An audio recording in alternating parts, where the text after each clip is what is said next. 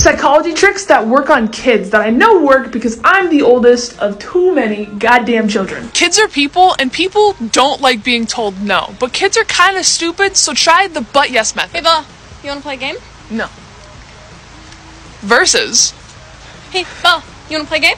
Yes, but I have to finish this video first. Okay.